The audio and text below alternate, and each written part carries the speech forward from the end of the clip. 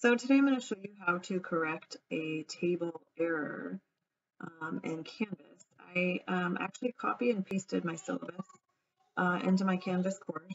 So as you can see, I have all my syllabus information here, and then if I scroll down to the bottom, I have one table that looks okay, which is my grading rubric.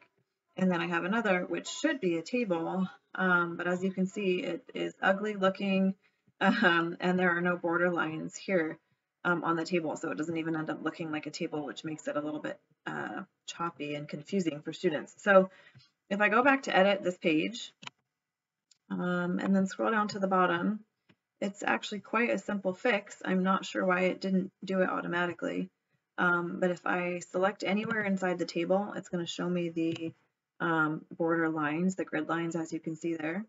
And then this button here is to edit the table properties.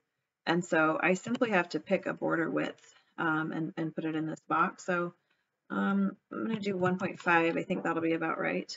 And then save. And you can see I now have lines and borders on my table, which is how I want it to look in the first place. And if I update, it should hopefully correct itself, which it did. So if you are working in a page on Canvas and you create a table and this happens, it's really just as simple as editing the table properties. Guess a number for your border width. Of course, if I do it larger, it'll be more defined and bigger. And then it will actually populate and show all of the borders on your table.